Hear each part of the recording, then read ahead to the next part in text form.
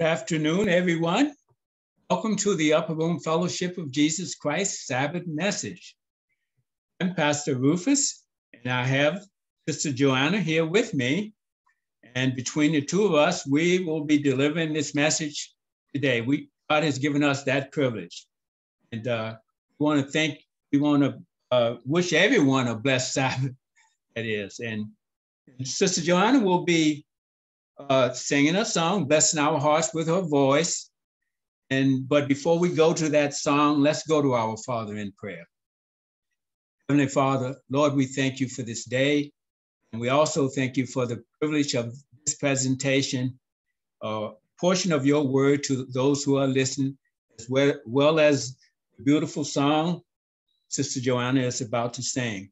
Lord, we thank you for all the things that you're doing in our lives. And we pray that you just be with us, Lord, and you be the guide, you put the words in my mouth, and you be this study, Lord, and just anoint Joanna's song, anoint this message, and just give to everyone that you have for them today. And we thank you for all the things you're doing in our lives. In the name of Jesus Christ, amen. Amen. And now, Sister Joanna. Amen. Before Jesus died on the cross, he made a promise to his disciples that he would send Comforter, that he would send the Spirit, his Holy Spirit. And this message is about that Pastor Rufus has been given by God. And this song is about that. And it's a song we all know. But if you really listen and feel the words of the song, it's about a hunger for the Holy Spirit. And so I would like all of us to really meditate upon that hunger that is in us, that we long for the Spirit of God to overwhelm us, overcome us. And may the Lord will help me here. There's nothing worth more that could ever come close. Nothing can compare. You're our living hope. Your presence, Lord. I've tasted and seen of the sweetest of loves, when my heart becomes free and my shame is undone. Your presence, Lord. Holy Spirit, you are welcome here. Come flood this place and fill the atmosphere. Your glory, God, is what our hearts long for. To be overcome by your presence, Lord. Your presence, Lord. Give us your presence, Lord. We need your presence, Lord. There's nothing worth more that could ever come close. Nothing can compare. You're our living hope. We want your presence, Lord. I've tasted and seen of the sweetest of loves, where my heart becomes free and my shame is undone. Because of your presence, Lord. Holy Spirit, you are welcome here. Please flood this place and fill the atmosphere. Your glory, God, is what our hearts hearts long for, to be overcome by your presence, Lord, your presence, Lord. Let us become more aware of your presence. Let us experience the glory of your goodness. Let us become more aware of your presence. Let us experience the glory of your goodness, your presence, Lord.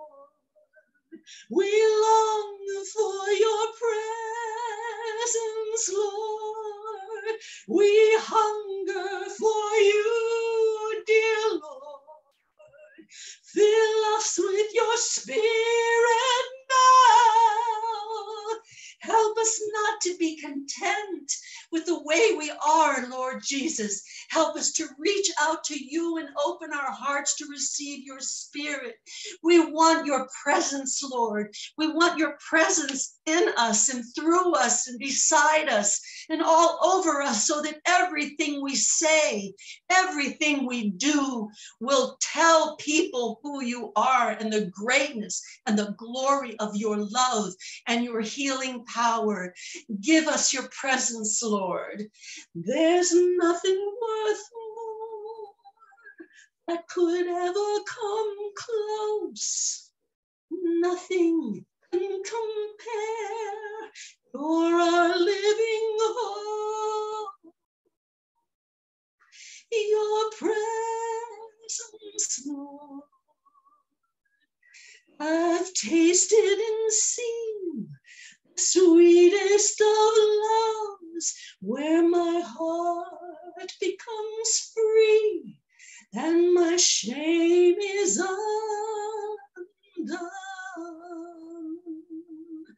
Your presence, Lord. Holy Spirit, you are welcome here.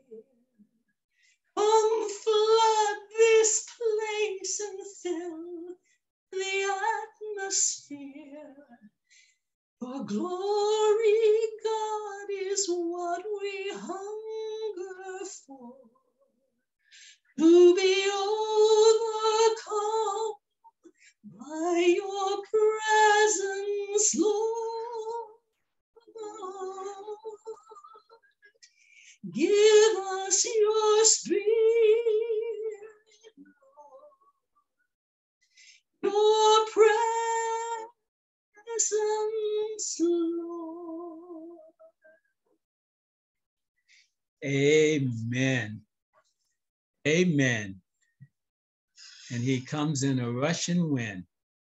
Now, for our good news message today, the Spirit in a rushing wind.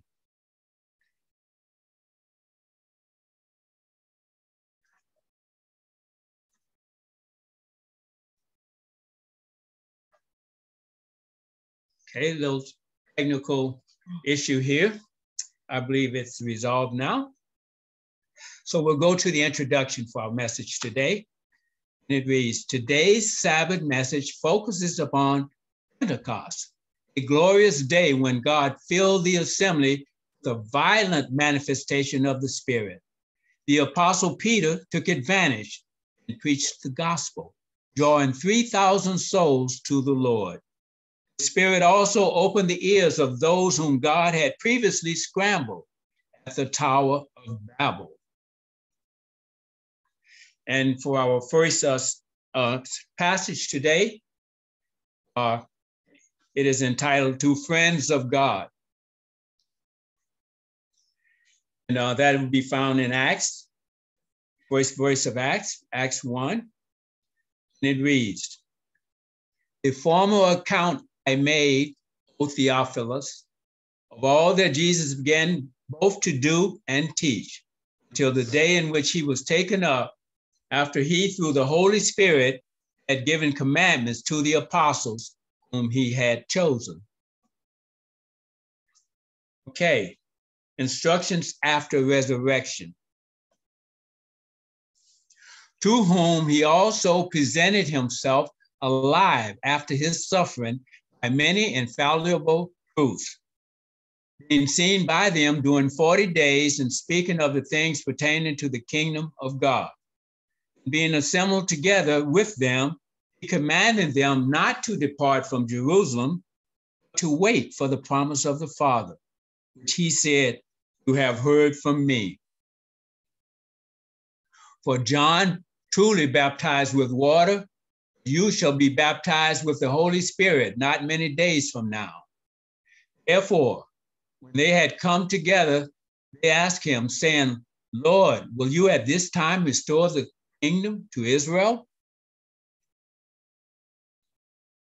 Promise of the Father. And he said to them, "It is not for you to know times or seasons which the Father has put in his own authority. You shall receive power when the Holy Spirit has come upon you. You shall be witnesses to me in Jerusalem and in all Judea and Samaria and to the end of the earth." Now, that was basically the introduction to the book of Acts. Now, notice it started out with the words, the former account with words that spoke of the former account of the events and teachings of Jesus, okay, mentioned above, were written in the Gospel of Luke, okay? And this person who is speaking is the person with whom Luke addresses. Luke himself, who is the writer, will address this book to, but let me finish reading this and we'll get to that. Luke, the writer of Acts, who at times traveled with Paul, was also the writer of other books assigned to the apostle. There's some mystery as to who Theophilus was. We might gather that he was some high official with whom Luke shared his writings. And the reason, the title of this writing, "To Friends of God," the word Theophilus means friend of God. And so Luke has addressed his book, both the Gospel of Luke and the book of Acts, to a person named who is referred to as Theophilus. Now, again, all we know about him is that he seemed to be some official who Luke was sharing his writings, and he was a friend of God, according to Luke, someone who followed Christ and who was interested in Christ, and therefore this book was addressed to him. So let's move on to our next set of verses. Jesus taken up as disciples watch. And we begin in verse 9 of Acts for this.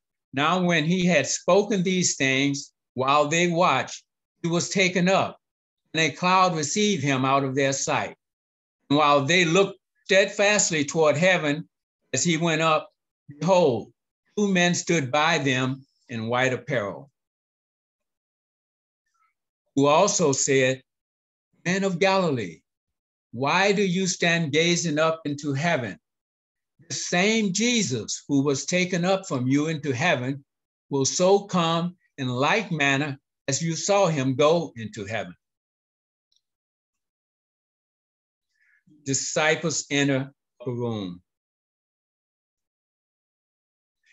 Then they returned to Jerusalem from the mount called Olivet, which is near Jerusalem, a Sabbath day's journey. Now, for those of you who don't know this, a Sabbath day's journey was about 1.5 miles. And the reason it was called a Sabbath day's journey is because there was a rule written in the Jewish document that explained what is Sabbath, how far someone could journey from his home on the Sabbath, or it would be considered work, a violation of the Sabbath. And that was explained in the Talmud. That was the name of the document, which explains the law and what the law meant in detail. And so Sabbath day's walk was approximately 1.5 miles that the Jewish people were allowed to go away from their home before it was considered a violation of the Sabbath. Now, and let me tell you a little more about this. It's sort of a funny story. There were many who violated this journey, Sabbath day's journey, and here's how they did it. They would leave their home having to go somewhere beyond 1.5 miles, and they would take a tent with them. And they would go about 1.5 miles, and they'd set up the tent and for a while and call this their home. They've moved. And so they spend a few minutes there, and then they'll take the tent up and go to another 1.5 miles. And so as you can see there, even in those days, the people who violated the law as they knew it. And although this rule, I think, and they saw it as being a little bit ridiculous by the rulers who wrote this, who wrote this law, who explained this law in this way, and tried to hold them accountable to that. So that was the manner that they violated. So let's continue our reading in verse 13. And when they had entered, they went up into the upper room where they were staying.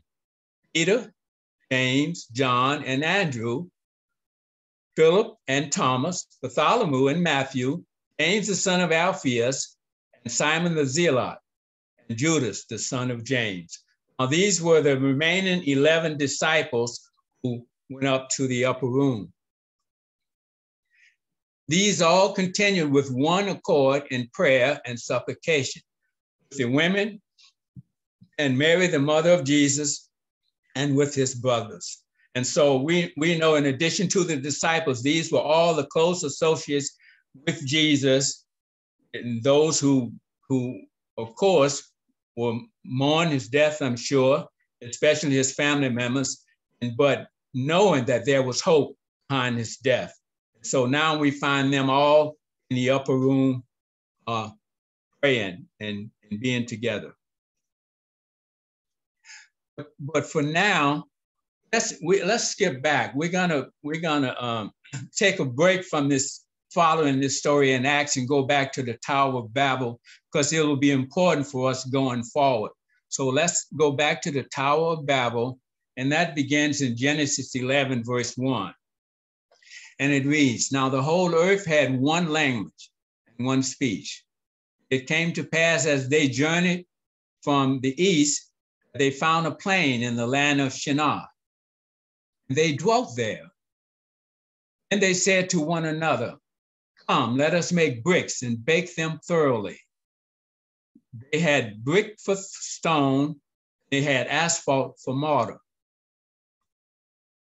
And they said, 'Come, let us build ourselves a city, and a tower whose top is in the heavens. Let us make a name for ourselves, lest we be scattered abroad over the face of the earth.'"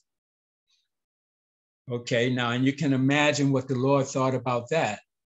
And in verse 5, it says, "But the Lord came down to see the city and the tower which the sons of men had built.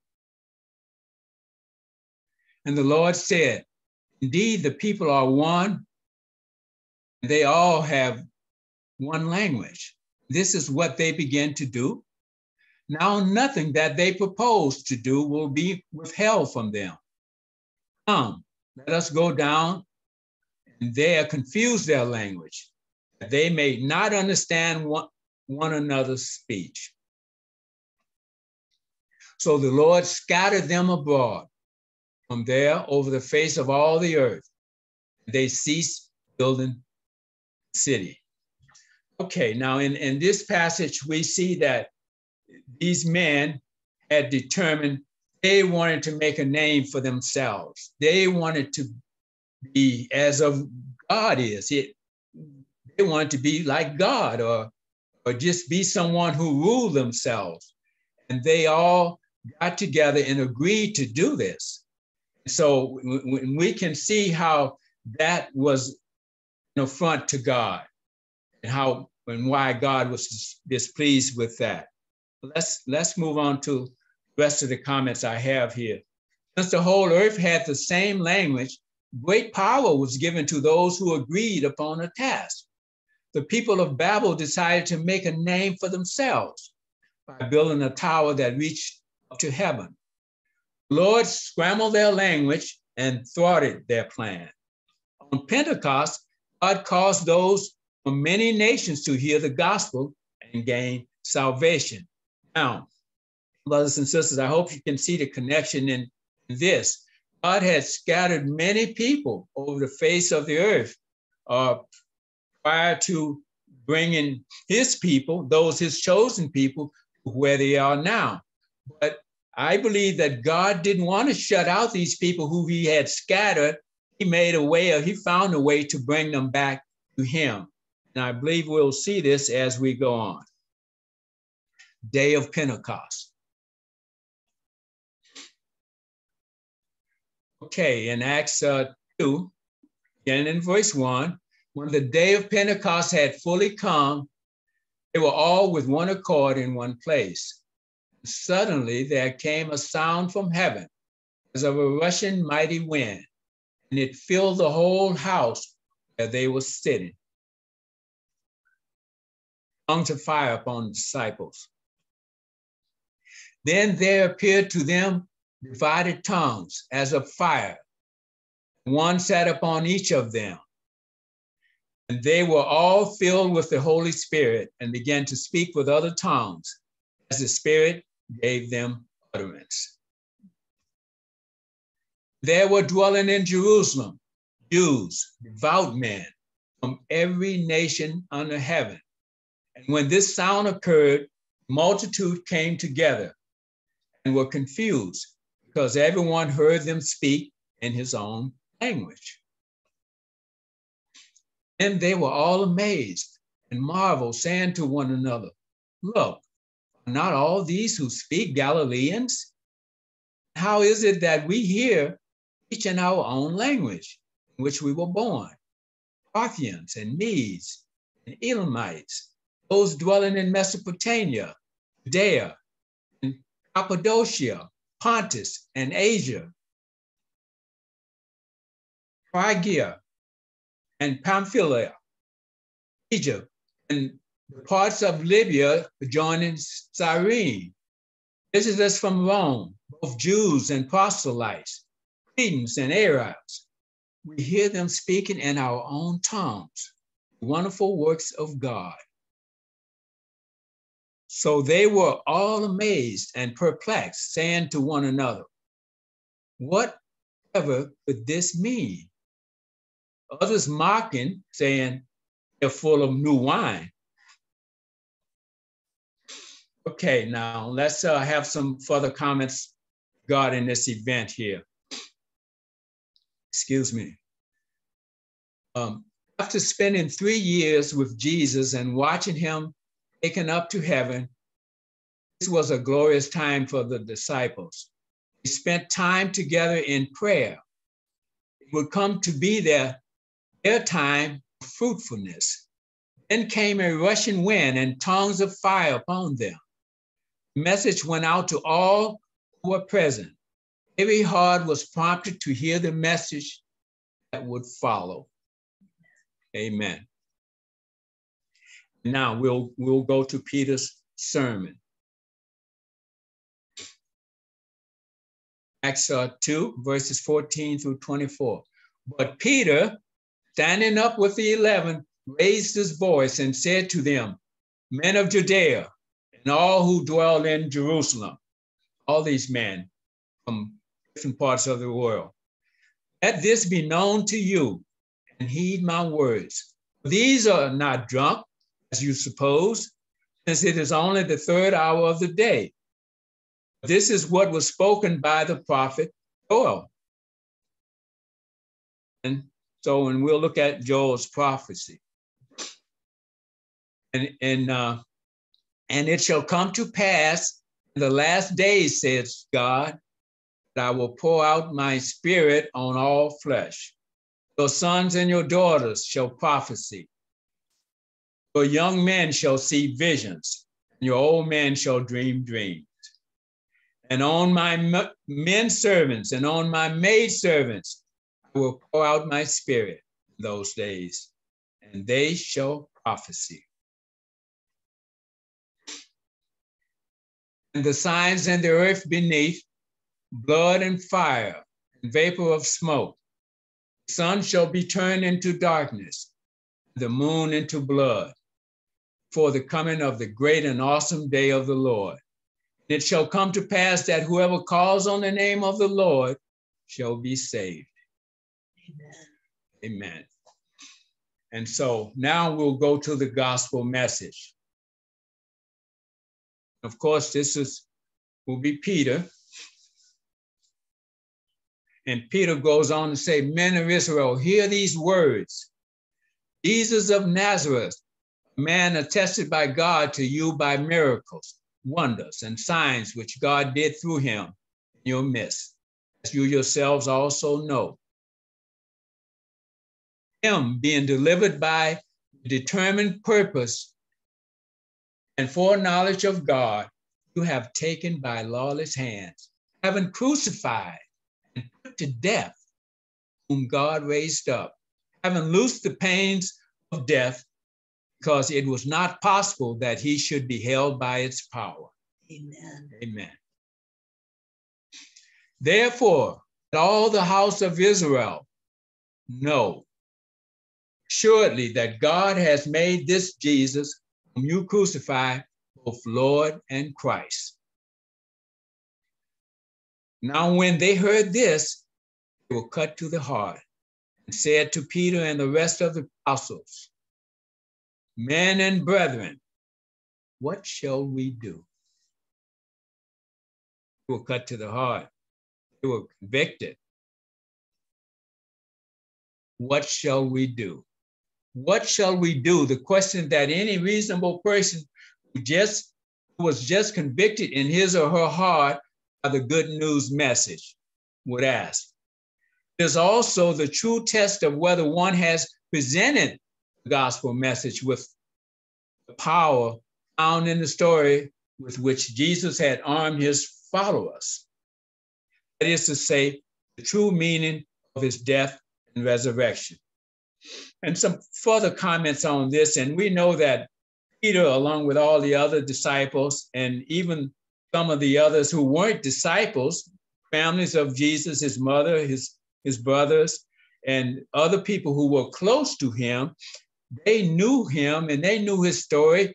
They watched him being crucified, and they had been appeared to. They knew that he was raised, and they all knew that this was a wonderful work of God. And so therefore, this message to those who were present there in this assembly had really pricked their hearts. And their question was, what shall we do? They'll get that answer. Repent. And that was the answer that Peter would give them. And we'll go to Acts 2:36 through 39. And Peter said to them, repent, and let every one of you be baptized in the name of Jesus Christ for the remission of sins, and you shall receive the gift of the Holy Spirit.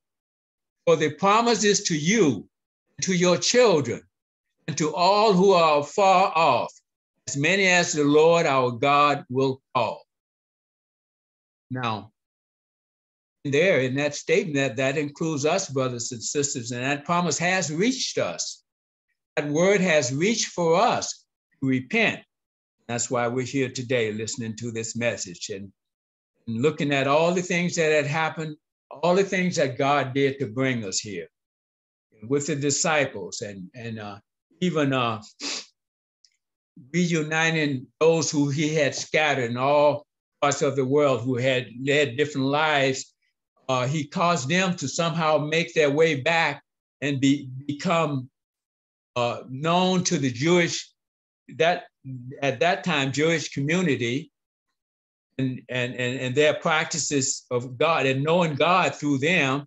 They happened to be in this assembly, and God created this amazing miracle of causing them to understand language of those who had no idea about their language.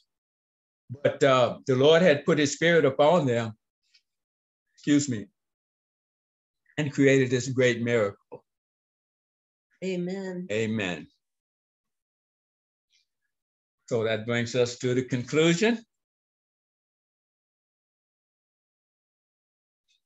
And it says, then those who gladly received his word were baptized. That day, about 3,000 souls were added to them. They continued steadfastly in the apostles' doctrine and fellowship, in the breaking of bread, and in prayers. Then fear came upon every soul, and many wonders and signs were done through the apostles. Now all who believed were together and had all things in common, and sold their possessions and goods, and divided them among all, as anyone had need. Now, what an amazing thing that these gathering there, people from all different parts of the world, they came together in unity. And they had all, not only physically together, but everything that they had, they considered it community possession. And they just, whoever had something, it belongs to everyone else. And it was divided among everyone. Amen. What a blessed story this is, and what a blessed message it is for us. So let's move on to verse 46. So continuing daily with one accord in the temple and breaking bread from house to house, they ate their food with gladness and simplicity of heart, praising God and having favor with all the people. And the Lord added to the church daily those who were being saved. Amen. What a fruitful time this was. The Lord poured out his spirit. Everyone recognized it. Everyone knew where it came from. Everyone praised the Lord, and they became as one. All these people who never laid eyes upon each other before this day, many of them had not. And even those who had laid eyes upon each other, they were changed. They were causing everything that they had to be as a community possession. They were all as one. Amen. Amen.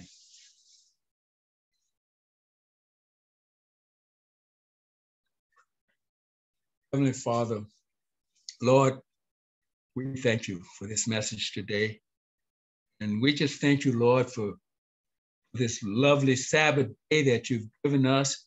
And what better way to experience the Sabbath or to be with you and rest in you and listening to this word that you've given us today, Lord, a word that teaches us clearly things, the wonderful, glorious miracles that you did to begin your church, to bring 3,000 plus souls to you on this day.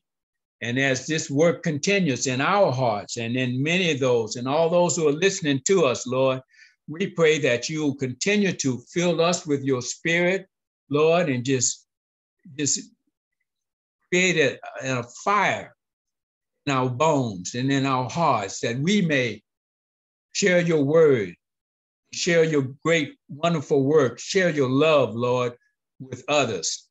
And we just thank you, Lord. We thank you for this. And we just thank you for having us, Lord. Just continue to be with us and continue to keep us rooted and grounded in your word and your love. And we just give you all the honor, all the praise, and all the glory. In the name of Jesus Christ, amen. Amen.